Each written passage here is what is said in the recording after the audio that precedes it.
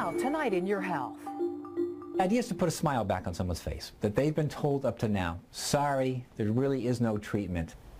Giving hope and the gift of sight. There's a new device that can help people with advanced macular degeneration. As Channel 3's Kara Sundlin tells us, it's actually implanted in the eye and is helping patients gain some of their sight back. Macular degeneration is a condition that reduces the center vision. It reduces your ability to read, see fine detail, look at people's faces. Instead of giving a patient special glasses, Dr. Randolph Kinkade is using new technology to implant a small telescope inside the eye behind the pupil. The miniature telescope provides a magnified central image in one eye. The other eye is not implanted. The other eye that doesn't get the implant allows for the peripheral or side vision. He says the implant is more of a rehabilitation tool, not a cure for macular degeneration.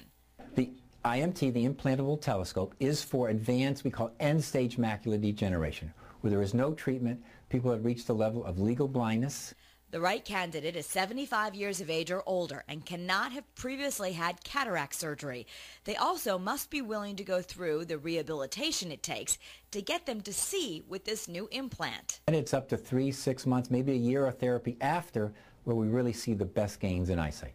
Dr. Kinkade says he's screening for patients right now looking for motivated candidates. For more information, you can go to our website, WFSB.com. With Your Health, I'm Kara Sundlin.